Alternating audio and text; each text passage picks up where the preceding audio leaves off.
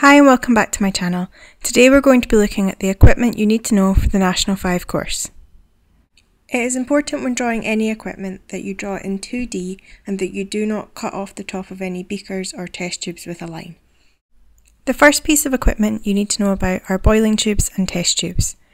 These are used to carry out small-scale reactions looking at precipitation reactions, displacement reactions, pH tests. The next piece of equipment that you need to know is the beaker. Be aware that the measurement on the side of the beaker is not accurate and shouldn't be used for measuring liquids. Beakers are used to carry out larger reactions or for heating water. Measuring cylinders are used to measure liquids. When you draw a measuring cylinder, make sure that you show the scale on the side as a graduated mark. Thermometers are used to measure the temperature of solutions, and droppers are used to transfer small volumes of liquids. Conical flasks are used during titrations or during filtration. They are flasks that are narrower at the top than they are at the bottom. The scale on the side of a conical flask is not accurate in a similar way to a beaker.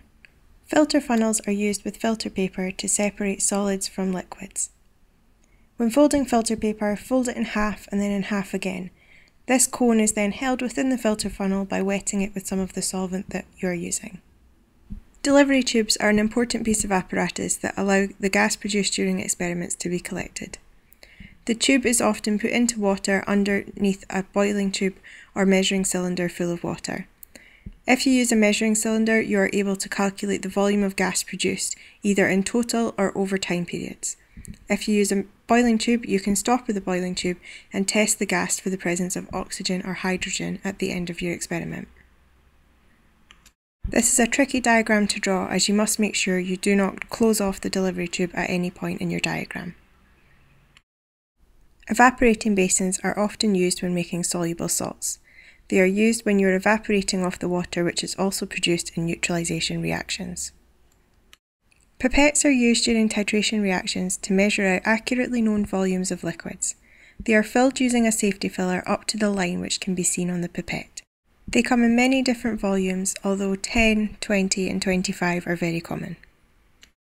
Burettes are also used during titration reactions.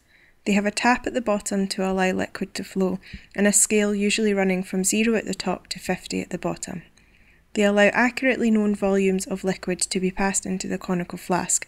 The tap allows the flow to be stopped when the reaction is finished, which can be seen by use of an indicator. Thank you for watching my video. I hope that you found it helpful. Please remember to subscribe and follow me on Twitter at MissAdamsChem for regular updates on new videos, and Instagram MissAdamsChemistry for flashcards at 6 PM. Bye for now!